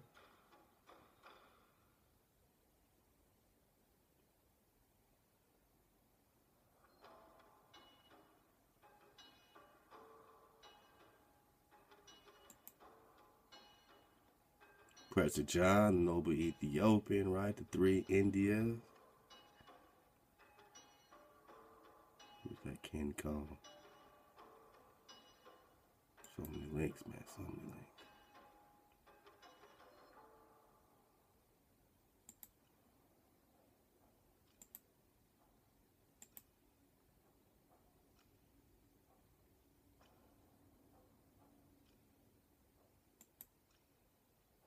Oh, yeah. We're going to go there. We're going to go there.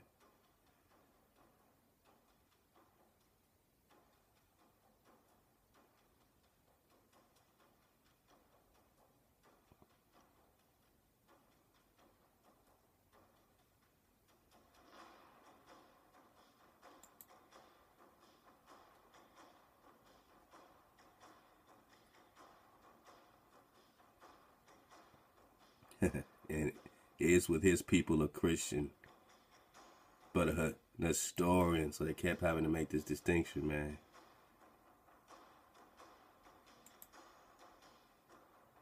All right, here we go. So then you got in a system of geography, popular and scientific or physical. All right, by James Bell, page 110. Pull it up. We're talking Mongol tribes, the Torah, Turkish. When you hear about Turks, you see the name, the TU is for Torah. Because the original Torah, Turkish, are connected to the Torah, the Mongol, the Tartar, the Torter. Let's go. Sometimes the one race prevailed and sometimes the other. But whatever destiny was for the time, Lord of the Ascendant, whether the He or Nognu, the Wiyu, the Kin, or the Mongols. So again, I just want to point out another source where you got these Kenites or this Kin popping up in Mongol history. That's also connected to like the Book of Jashar, the Kenites here, and again, Moses married a Kenite wife. So when we look at the Ken in Mongol history, we're only talking about the Midianites, in which some were doing what?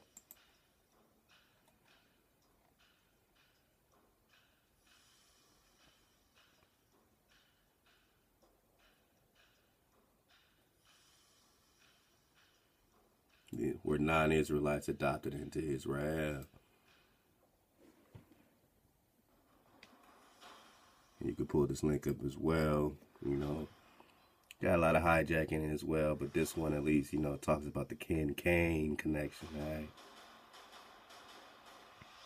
One of these nations among the Canaanites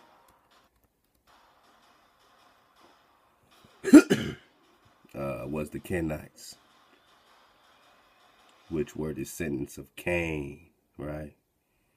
Being that Cain was the satanic seed line, all right? He would infect his satanic blood among all these 10 nations, and the Kenizzites were Edomites. So this is why you also hear that Jethro or Reuel was an Edomite. So you see how these titles can get a little confusing. Are you Edom? Are you Canaan? Are you Cain? Is it all one thing? Let's go.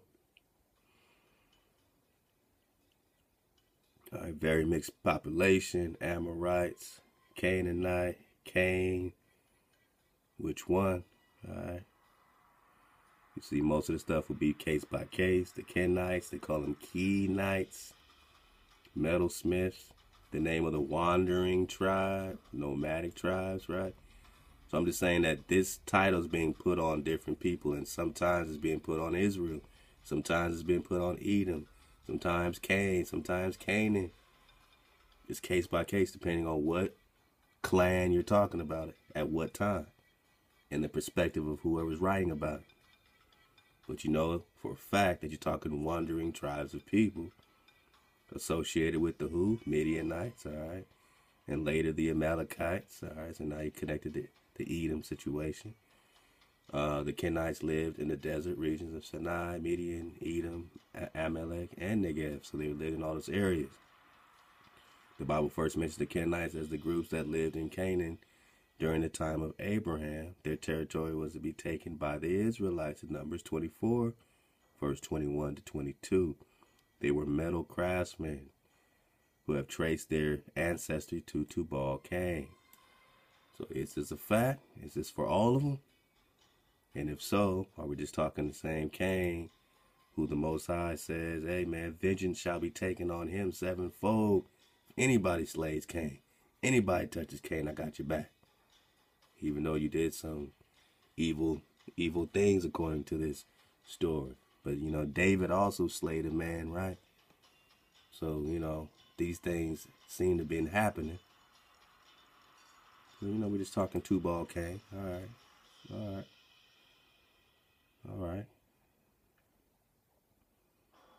And again, we're talking about the Canaanites being like blacksmiths, or they had to drop, let's say, musical instruments, which Jabal metalwork was all Cain, the smiths. So this is where you get the smiths.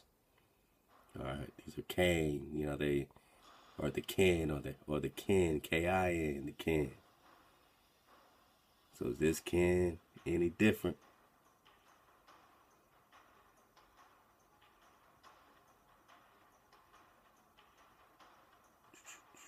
Where we at? Wow. Is this Cain or kin any different than this kin here? These kins. Or are they different than these Nestorians?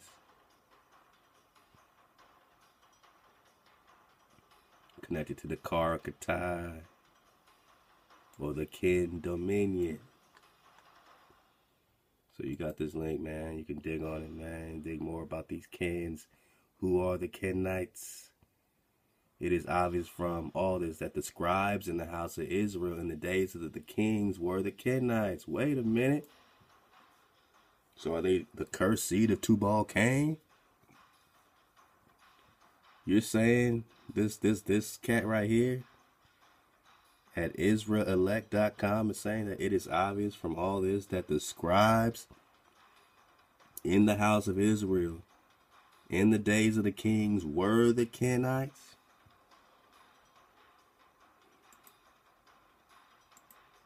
Well, Moses did marry a Kenite wife.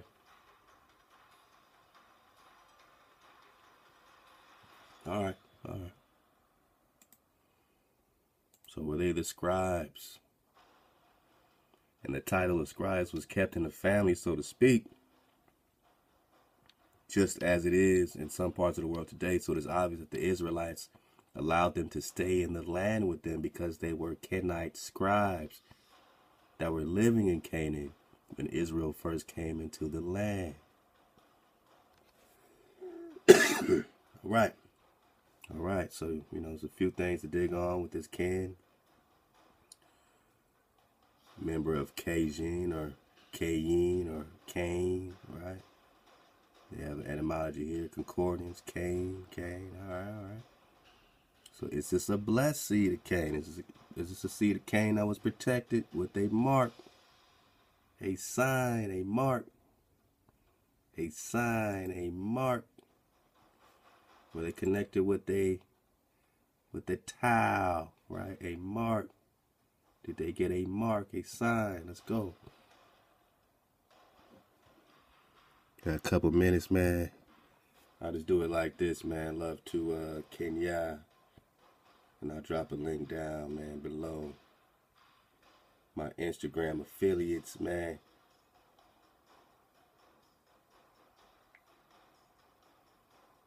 Alright, man. Can y'all drop this link? Breaking down the Nestor.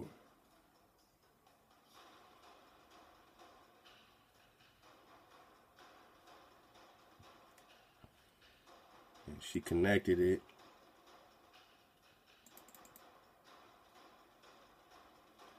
With H5341. Alright. Nestor.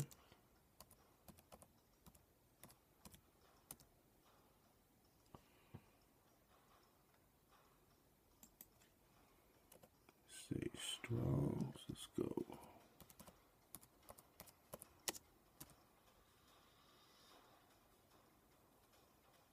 With Natsar. A sense of greenness as a striking color, a shoot, a descendant of branch, Nestor, Natsar. Keep, preserve, watchman. Besiege, keeper, monuments, to guard, watch, watch over, to watch, guard. Natsar, primitive root, to guard, in the good sense, to protect, maintain, obey. Let's go.